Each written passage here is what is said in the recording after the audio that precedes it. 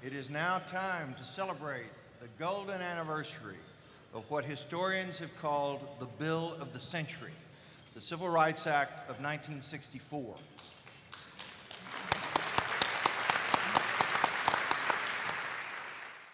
Before my questions of Lyndon Johnson Robb and Larry Temple begin, let's listen to the voices of the two most important leaders of the American Civil Rights Movement, President Lyndon Johnson and Martin Luther King Jr., in a phone conversation they had shortly after the Kennedy assassination.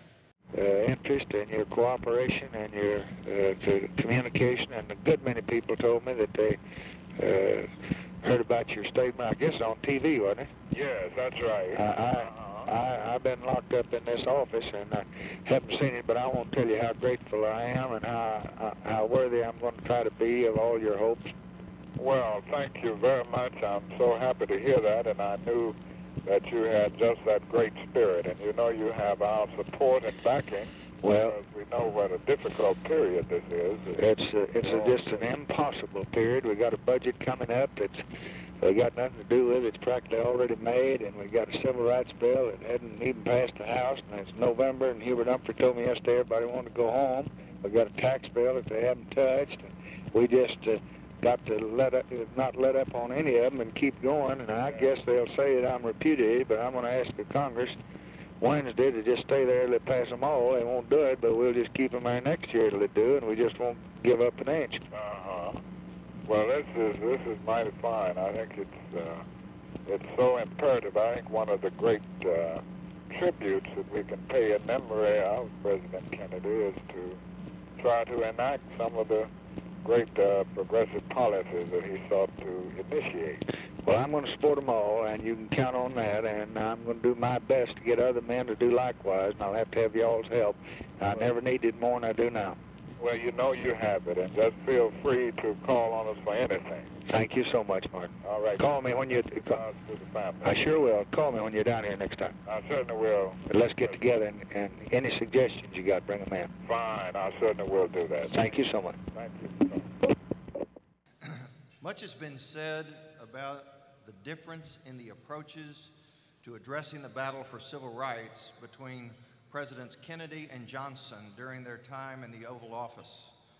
Robert Caro begins his newest biography of LBJ, The Passage of Power, with the observation that at the time of Kennedy's death, every major administration bill before Congress, including the Civil Rights Act, was stalled. Roy Wilkins, head of the NAACP in the 1960s, said, "John Kennedy didn't really know what was possible in Congress. Lyndon Johnson knew exactly what was possible." Richard Revere, in a December 1964 article in The New Yorker, said that President Kennedy's eloquence made people think.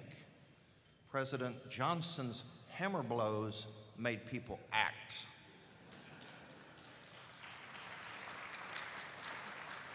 Today, to discuss the Bill of the Century, we're honored to have with us two people who know the Civil Rights Act's wheelhorse, Lyndon Johnson, better than anyone else, who is still with us and active in preserving the legacy of Lyndon Johnson.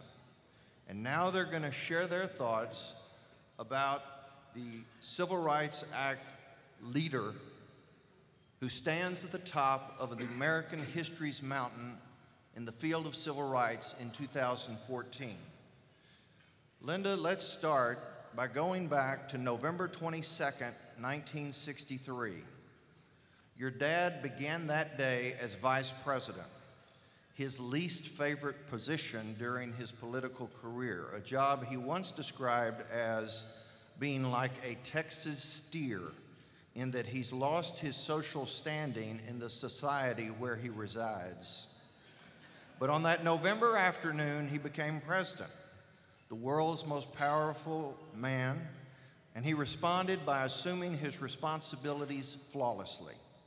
You were 20 years old at the time, a student at the University of Texas at Austin. Give us a daughter's perspective on the transformation that you think took place inside your father on November 22nd and the days thereafter, as he left behind his bum-steer job of vice president and rose to the occasion in leading the country after the Kennedy assassination?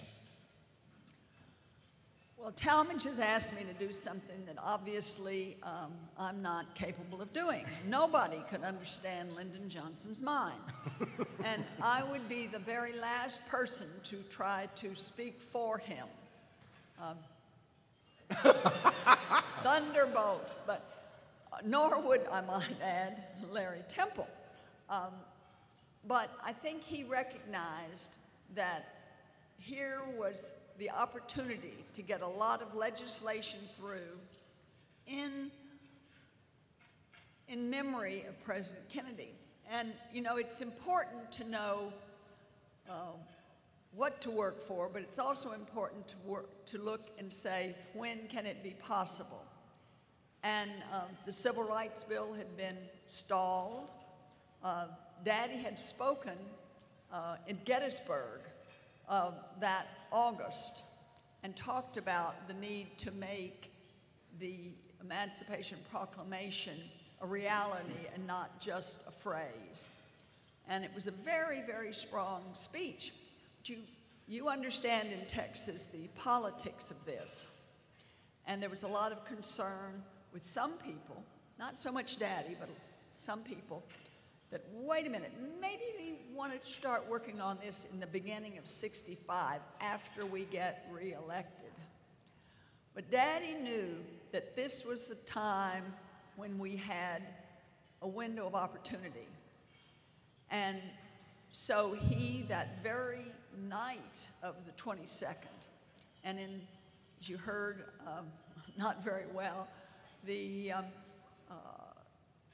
telephone conversation, he really wanted to seize the moment and the hearts of the people in this country to see that this was something that we needed to do now, that in memory of President Kennedy, let's work on making this a more just country. And that's why he called Martin Luther King. But he called everybody. He recognized that this was not something that he alone was going to be able to do, and he needed the Republicans, he needed the religious leaders, he needed every constituency to try together to push this through, and now was the time, not after an election, but right now when it could have the most impact. And he started right then in November, and with the help of a lot of people, he got it through. Now, we want to recognize, as wonderful as Daddy was, and as marvelous as Dr. King was, there were a lot of people, maybe not as rich as y'all, but there were a lot of people out there in the hinterland who were really putting their lives on the line. Not only the African Americans and white people all across this world, this country anyway, but they were, if it wasn't just their physical life, it was really their life, their employment, because some of those people who came to meet us at train stations, some of those people who marched, they knew that people in church, some of them weren't going to like them anymore. Some of them you're going to have some of those people who say, no, I'm not going to buy anything from your store. And so it was not just Daddy, it was a groundswell of people all over the United States who recognized that we needed to make a change, and we wanted to do it with as little bloodshed as possible. And it was a revolution of not with spears, but in votes. Mm-hmm. Now, Larry, Lyndon Johnson traveled a civil rights odyssey from 1937, when he came to D.C. as a congressman, through 1964. His voting record in Congress before 1957 matched up with his mentor, Senator Richard Russell, a Southern segregationist, meaning that in his first 20 years in Washington, LBJ voted against all the civil rights bills. However, upon gaining some power as Senate Majority Leader in 1957, he pushed through the first civil rights bill since 1875 over Richard Russell's objection, though it was a weak law and had little effect on Jim Crow. Then, when Lyndon Johnson became president in late 1963, as Linda has just mentioned, he had maximum power. He broke the legislative logjam that was holding up the Civil Rights Bill, got the bill out of committee, onto the floors of Congress, and voted into law. Give us your perspective on Lyndon Johnson's Civil War journey from 1937 through 1964 that culminated in his Oval Office accomplishments. Well, I'm like Lyndon. Nobody knows what was in his mind and why he did what he did, or why he didn't do what he didn't do. But Lyndon Johnson was the ultimate pragmatist. He was one that looked at the real facts and dealt with the facts as they occurred to him. And I think he didn't do anything earlier because he didn't have the clout, and the time wasn't right. When he was in the Congress, he was a junior member of the House. When he was initially in the Senate, obviously everybody is a junior member of the Senate when they come into the Senate, and he simply did not have the political muscle or the political clout to do what he might otherwise want to do. He obviously did have that clout when he became Majority Leader in 1957. If you hear what he said when he talked about civil rights in the 1960s, the genesis of his view about civil rights originated in Cotulla, Texas, where he taught in a one-room school to a group of Mexican-American children, and he saw, as he said, in their eyes the hunger they came to school with, the deprivation that they had, and he always wanted to do something about that. I'm satisfied he wanted to do it in 1937, in 1945, 1951, but he simply didn't have the political muscle to do it. The timing wasn't right, but when the time was right, and he did have that political strength, he took advantage of it. 57, 64, 65, 68, and I think that's what occurred. And just an addendum to that, he was one of only 3 Southerners who voted against the Southern Manifesto. He refused to sign it, and so.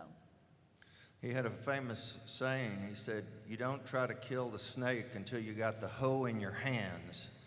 And it wasn't until he became president that they had the hoe in the hands. Now, Linda, you grew up in Virginia, where your dad was in Congress during your growing up years, where Senator Richard Russell, a confirmed bachelor, was your family's frequent house guest. I've read that you affectionately called him Uncle Dick, and once said that he helped raise you. What was it like in 1964 knowing your dad was going head-to-head with his longtime friend and mentor, your Uncle Dick, who was his biggest obstacle to getting the Civil Rights Bill passed? Well, first you have to understand these were different times.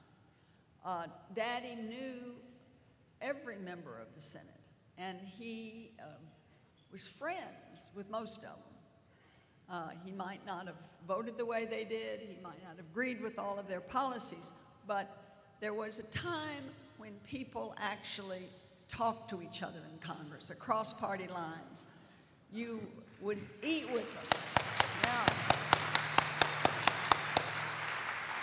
you know, we say that there were 3 things that ruined Congress. One was air conditioning. Well, you know, you got a lot more work for your money in those days.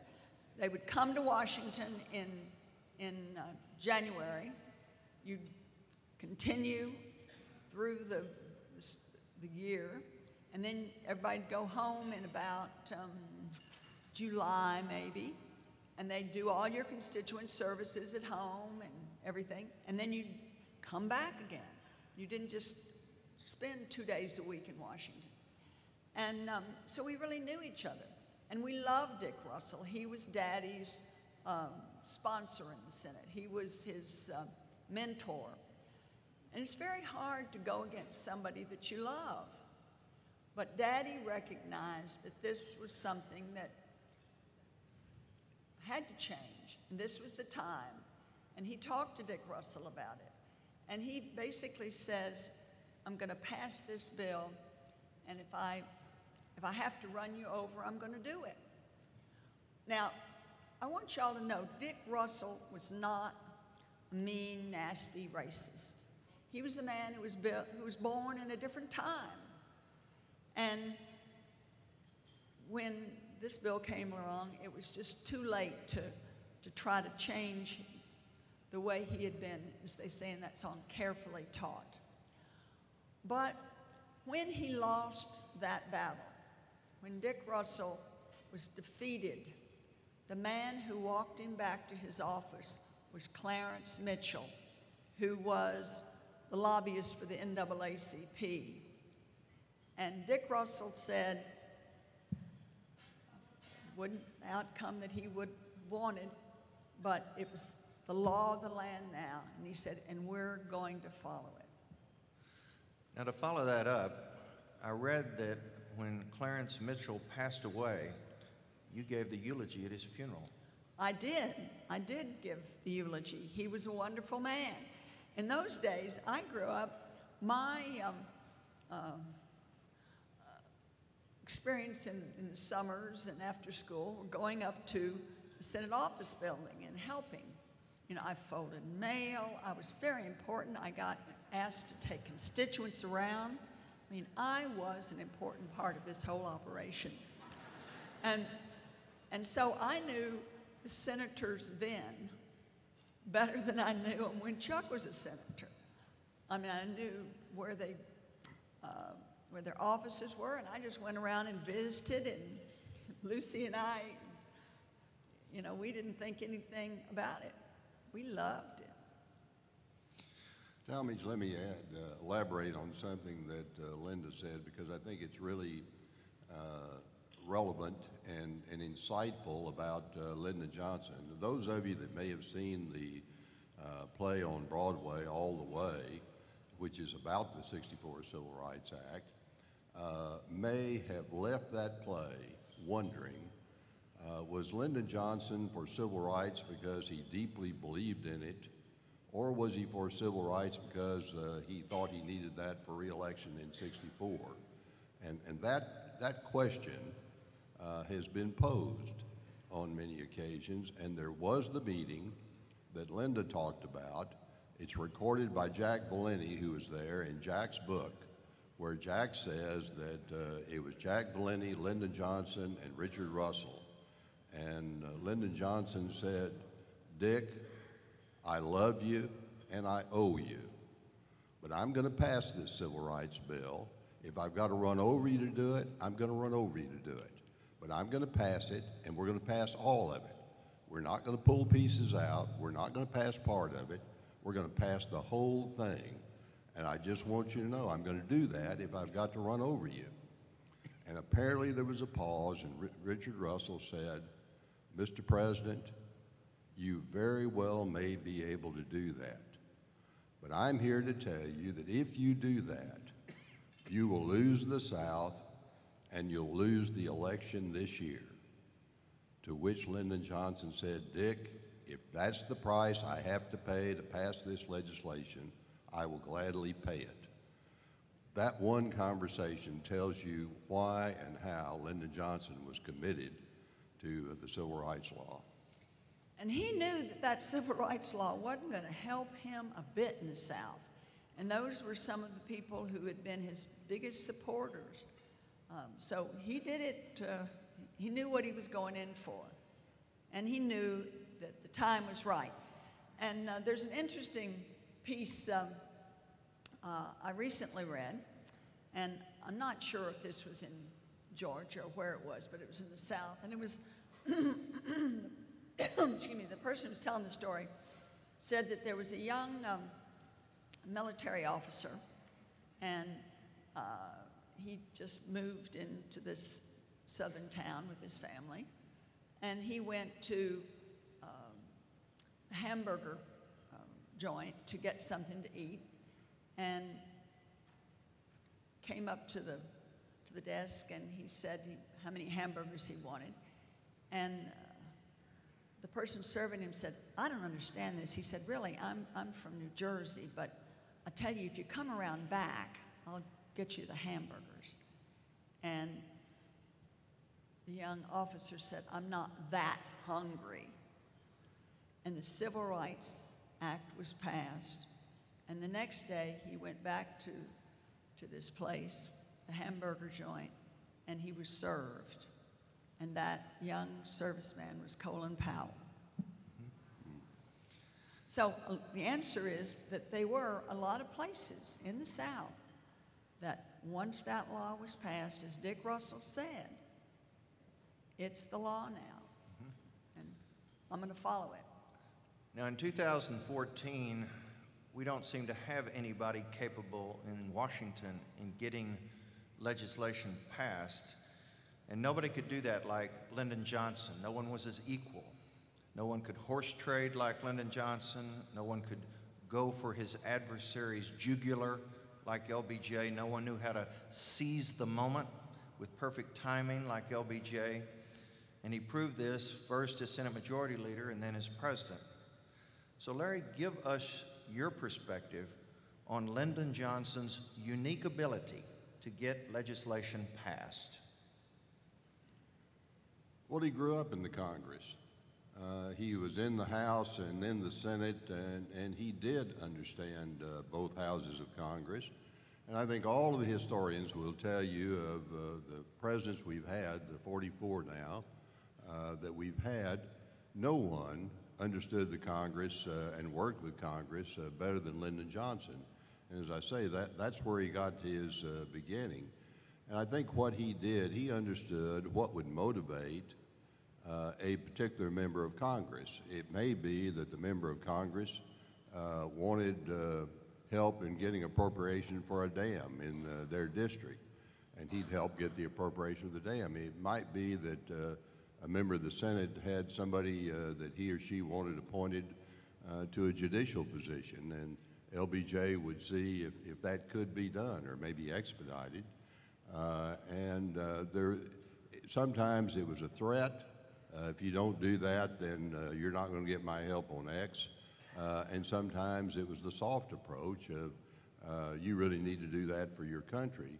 You know, there's a very famous story. I don't know whether it's apocryphal or true, but I love it. Everett Dirksen was the Republican leader in the Senate. And in order to get Dirksen to be very active for the '64 Civil Rights Act, he was telling him about his place in history. And he said, "You know, Eb, you get out front on this, and 100 years from now, school kids will only know two names when it comes to civil rights: Abraham Lincoln and Everett Dirksen." And Dirksen wasn't totally dumb, but I was around several times when he and Dirksen, the President Dirksen, were together, and there was enough vanity and ego there that he thought, well, maybe that just might be true.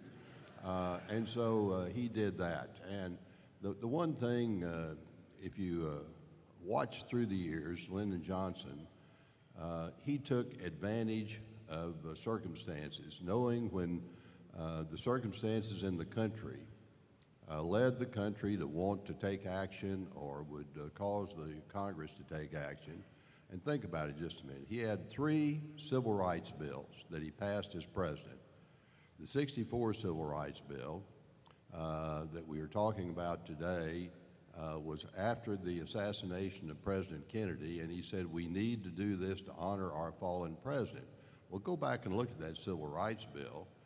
It started being the civil rights bill that President Kennedy wanted, but it was expanded to do all the things LBJ wanted, and yet he called it Kennedy's bill, always. This is President Kennedy's bill that we've got to pass. So he took advantage of the grief in this country to pass that legislation.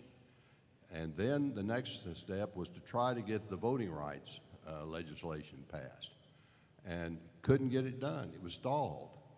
And in March of 1965, what became known as Bloody Sunday, there was a group of African Americans in a peaceful march from Selma to Montgomery.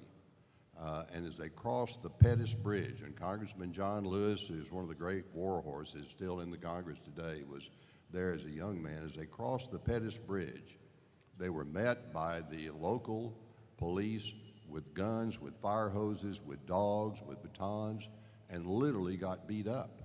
But what the law enforcement people didn't realize is that was on television. It was being beamed to this country on television, and people were upset, and that's when Lyndon Johnson said all they wanted to do was to register people and give them the right to vote. Now we've got to pass the Voting Rights Act. And that got passed, in part, not solely, but in part, because of the circumstances in the country. And then in 1968, the president wanted to pass the Fair Housing Act, and I remember being there, and it was stalled. It was just there in the Congress, wasn't moving. And the Fair Housing Act said no discrimination in the buying and selling of housing and the financing of housing, in the rental of housing. And when that was stalled and he couldn't do anything, he waited until the right time, and Dr. Martin Luther King was assassinated. And the next day after Dr. King's assassination, the president said, we can move now, and we're going to move now. And he got the Fair Housing Act passed. So a part of the legislative genius, and it was legislative genius, plainly and simply, was that he knew and understood the people with whom he was dealing, and he dealt with them with civility and understanding and help.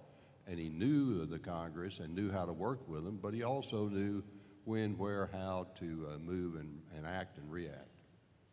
And he also was a friend of so many of those people, even the ones that he differed from on voting. And it was interesting, since I have lived in Virginia now, going on 50 years, with my husband Chuck, who's here, who's a lawyer. I must say I have paid for 2 lawyers, and I haven't gotten a bit out of either one of them, legally. A lot of good things about him, but anyway. Senator Byrd of Virginia, who was very important in Daddy's time. And when Daddy was president, he got Senator Byrd to vote on a bill that was supported by labor. And someone said, why did you vote for that bill? Why did you let Lyndon Johnson get that bill out of committee? And he said, when my niece died, there was a terrible snowstorm. And Lyndon Johnson is the only person who came to her funeral, the only member of the Senate who came to her funeral. So we all have to recognize that having friendships across party lines, knowing people, caring about them, that makes a big difference too. And that was something that Daddy knew, and that he used it to his best advantage. And he was there for them, and they were there for him when he needed it. And in the Civil Rights Bill, he purposely crossed and urged everybody, Republicans, to vote for it, because he also recognized that if you passed a bill with Democrats and Republicans voting for it, you're much more likely to get this bill not just passed, but really to have it be effective all over this country. And everybody had kind of bought into it. And there were only 6 Republicans, I think it's 6, who didn't vote for the Civil Rights Bill. One of them, of course, was Senator Tower. One of them was Barry Goldwater. But the majority of the Republicans voted for that bill, and we wouldn't have had it without them. And there were a lot of Republican heroes, a lot of Republicans. And imagine a Democratic president saying, giving the first pen to the Republican leader. But Daddy knew that all of those people also had put their political lives on the line, and that there were a few people in Peoria who were not going to be happy about his Dirksen's vote and big support. And that's part of it too. I think that's a very important part of knowing people around, and Daddy had a great advantage at that. Now, Linda, it's been said that your father's expertise in the science of politics came because he was a reader of men, not of books. Hubert Humphrey said he was, quote, like a psychiatrist in the way he sized people up and could look into a man's heart and know his innermost worries and desires. Give us your perspective on those descriptions of your father. Well, I think that's very true. And it's those interested in this subject, I'm very interested in this year. I've become more interested. I have become more educated. Believe it or not, they did not pass the law with all of my, I was not behind the scenes pulling all the strings. I was 20 years old, and I had other things on my mind. But he did. He tried to get everybody to live up to the best in them, to appeal first. His first choice was to appeal to their hearts. And if you listen to the conversations with George Wallace, for instance, he said, Governor Wallace, you started off as a populist. Remember, you came into government to help the little man. And do you want on your tombstone for it to say, I built schools? Or do you want to have it say, I hated. Yeah. He said, you want it on your tombstone, I hated. And I think that resonated with George Wallace, but he still was pretty intransigent. Yes, but he did ask.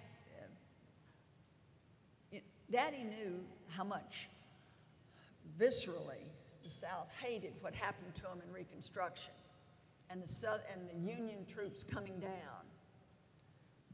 And so he wasn't going to send the federal troops in without being asked. And so he did. He appealed to George Wallace. And that's why George Wallace asked him to bring in troops so when Martin Luther King marched across the Pettus Bridge, nobody was hit with any batons. And it was a very successful, nonviolent march. But he got George Wallace to ask him. So it was not the president sending troops down to do this. And he knew people's hearts. He appealed to people's hearts first. Now, Larry, let's go a little deeper. Are there any characteristics about Lyndon Johnson that you think most people don't know or don't appreciate that came into play in getting the Civil Rights Act passed? Well, I wasn't there in '64, so I really can't say about that, but I think Linda probably has put her finger on it. I think the thing that people have a perception of Lyndon Johnson about is this big, tough, demanding, overpowering person who would either threaten somebody or grab them by the lapels and talk to them. And it was effective. When he got somebody, he would get right in their face, and he would have his nose within 3 or 4 inches of their nose, and at 6'4", he'd be looking down and they'd be looking up. And if you can imagine that situation, I've been in that situation. I know what that does.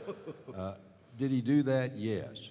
But there was a softness to LBJ that I think has never been fully understood.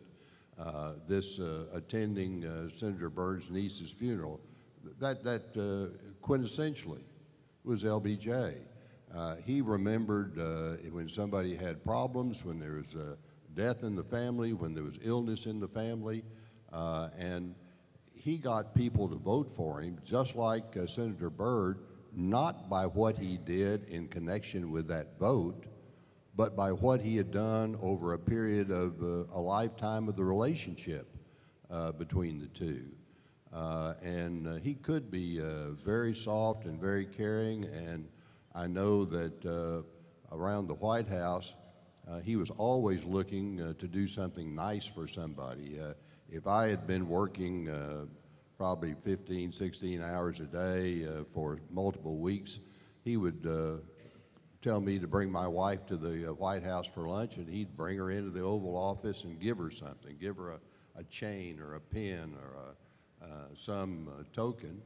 And he was very, very thoughtful and considerate to everybody, and I think that's a part of the genius. As I say, he did that over a long period of time, and then he was able to encourage people to be reciprocal in doing something for him at a time that he wanted legislation.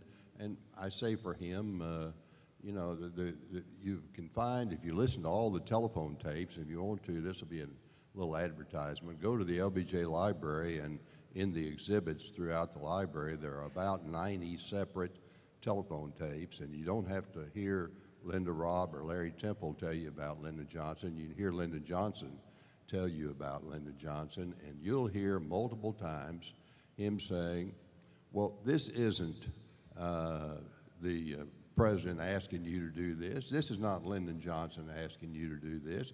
This is your country asking you to do this. And so he would put it on that kind of a basis, and people did respond.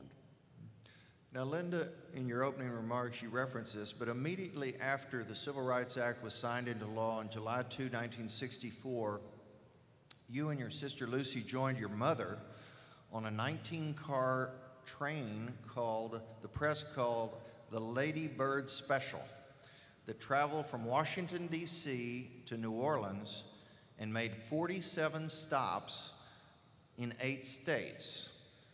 How did Southerners react to the Lady Bird Special's journey in the immediate aftermath of the passage of the Civil Rights Act in July 1964? Well, Mother particularly wanted the people of the South to know that we loved them. And Mother said that you may not like what I'm saying, but you'll understand my voice when I'm saying it. And there was a lot to that.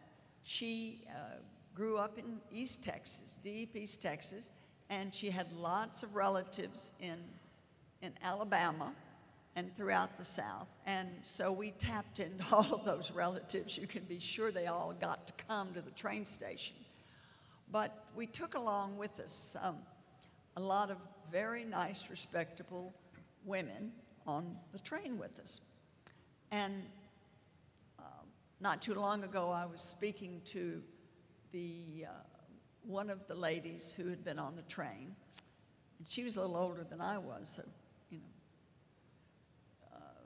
And I asked her, I said, you know, your father is a senator from deep South. What did he think about it? About you riding on that train going through the South? And she said, oh, Linda, he loved your daddy so much, he understood. And I think there was a lot to that. I think there were a lot of people in the South who recognized that even though they didn't like it and they didn't want it, that it was going to happen. And they could be ugly and mean about it, or they could just accept it and understand that times were a-changing. But before we went into this trip, Mother called the senators and the governors of all the states we were going through and just said, just want you to know I'm coming down. I didn't want to come into your state without letting you know and without telling you I'm coming. And we'd love to have you come and ride through the state with us on the train. And we'd love to have you meet us when we come to Richmond or whatever. And it was very interesting. When Chuck was governor, I had some of the, well, I had all of the governors and spouses come to the governor's mansion. And so the ladies, we gathered around and we all told stories about what it was like. And the Godwins, Governor Godwin was the governor was running. Actually, in Virginia, you know, we do everything differently. So we have off-year elections because we're not going to be influenced by the federal government. Senator Byrd made that the way it was. So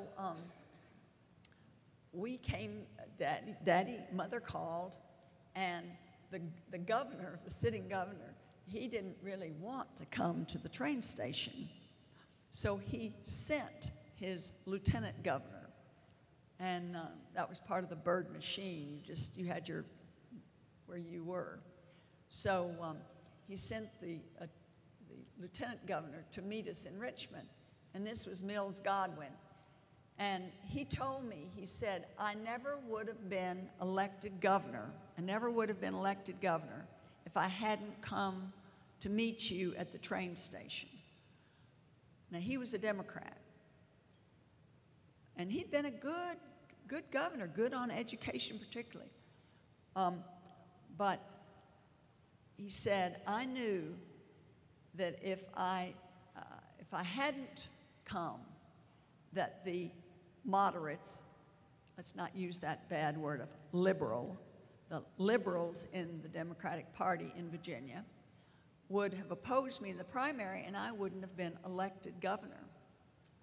And so he recognized just that gesture and what a difference it made. But we went through a lot of states, and first there were bomb threats. And the biggest scare for me was not even the bomb threat. We sent a car through ahead of us and hoped, you know, if there was a bomb on the train, on the bridge tracks, that it would take this little push cart through or whatever.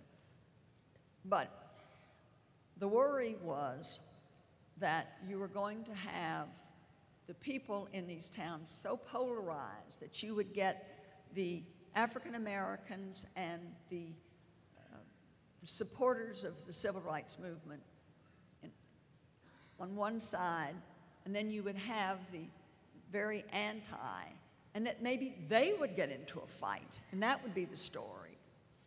And in some places when we went through, we would have people who would say, down with the blackbird, and many other things that were not near as nice about us doing this. And we really worried about what might happen to if these two groups clashed. And in some places it was very violent, at least in the speeches. And Mother would have all of her dignity, and she would say, all right, you've had your opportunity to speak, now let me have mine. And just her demeanor carried the day. And so the people who opposed us quieted down a bit, and she would get to speak. But there were places where they would deny us the use of the facilities in the area. You couldn't, you know, you had to really stay close to the train, and it was an interesting, scary time. But I tell you, there were a lot of very brave men, members of the Democratic Party, who came out to meet us, and we were lucky all around. We had good people, very good religious leaders who supported it and came out to meet us. We had a lot of people who, in their hearts, white people who came and were willing to put their names on the line too, and risk everything, at least their livelihoods. So it was an exciting time, and I think we felt that we could really make a difference in this country. And we did make a difference. And you know, it's one of the things about having anniversaries, like 50th anniversary of just about everything in the next 2 or 3 years, you hear so many wonderful stories about people you never knew about. And recently, I'm saying this since we're at a judicial meeting, that's the nexus, as Chuck would say. But there was a story in the paper about the Job Corps. And y'all all know, of course, about George Foreman being a Job Corps person. And when he won his belt, he sent it to Daddy because he recognized that the Job Corps gave him this opportunity to be a great fighter, and of course now sell barbecue equipment to everybody. But somebody wrote in, and this person wrote in and said, I'm the man that you're talking about in the story about the Job Corps. And this person said that he didn't have the financial, his parents didn't support him like he needed to. And he, at 16, went into the Job Corps. And he said, I got my GED in the Job Corps. And then I went on to college, and I got my law degree. And I'm now the chief judge of Idaho. So you learn about this. And when my Catherine was doing a triathlon in Idaho, she talked to the judge. So some of y'all out there may have been affected by some of those laws that were passed in the 60s. We all benefited. Yep. And being on Medicare, I'm very pleased. Larry, let's close with your observation as the chairman of the Lyndon Baines Johnson Foundation of where President Johnson's legacy is today as our presidential champion of civil rights. Do you believe it has confirmed once and for all that it was President Lyndon Johnson, more than anyone else, who succeeded in getting the American civil rights heroic effort codified into the books of law? Well, I don't think there's any question about it, and it's not just my opinion. My opinion is biased, and I acknowledge that it is. But we had at the LBJ Library in April what we call the Civil Rights Summit. And it really was to recognize the 50th anniversary of the passage of the '64 Civil Rights Act, but broader than that, all 3 planks of the civil rights legislation, the '64 Act, the '65 Voting Rights Act, the '68 Fair Housing Act. And we had all of the great leaders of the civil rights movement of the 60s here. John Lewis that I mentioned earlier, and those of you who don't know about John Lewis, what a remarkable, remarkable human being he is. He at 22 or 3 literally got beat up and almost got killed on that bloody Sunday, and now he's one of the great distinguished members of the Congress. And Andrew Young, and just a myriad of other people that were here. And each and all of them said that Lyndon Johnson is the civil rights president. We would not have had the advancements in civil rights had it not been for Lyndon Johnson.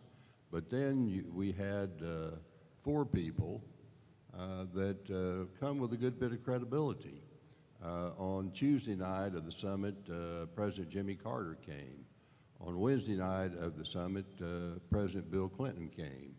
At noon on Thursday, President Obama came. And on Thursday night, President George W. Bush.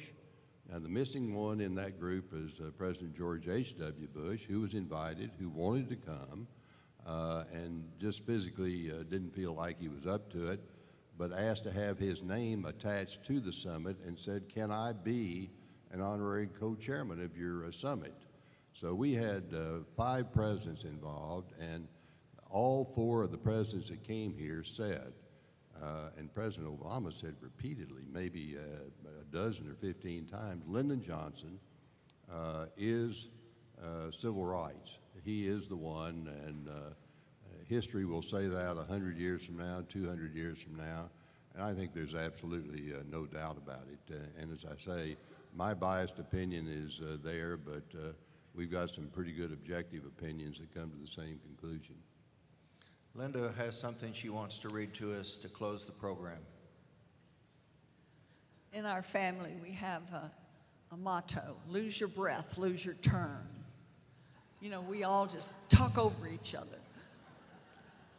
But, you know, as President Reagan says, my mic.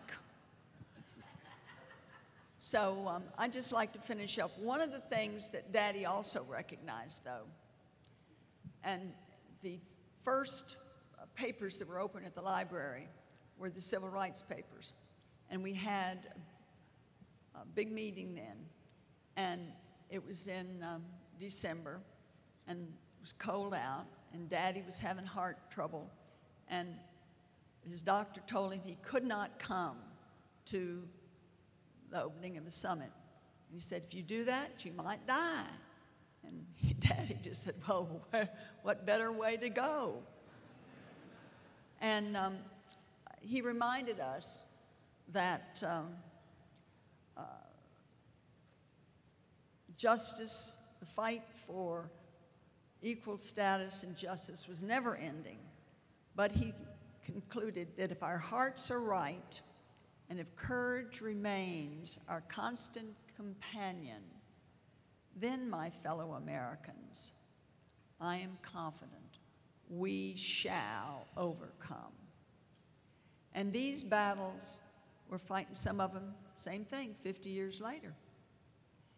And it's not up to those members of Congress alone or the president. It's up to every one of us to make sure that those things that we did in the 60s, that belief that we all had an obligation to help every person live up to the best that God gave them, those have to be our goals and not just the goals of the politicians. Although I must say I certainly have gotten involved in it for too many years. Thank you for letting us come and talk to you about it, and I hope that you will go out strengthened to work to make this a better country. Thank you. Wonderful, wonderful, wonderful. Very good. Wonderful.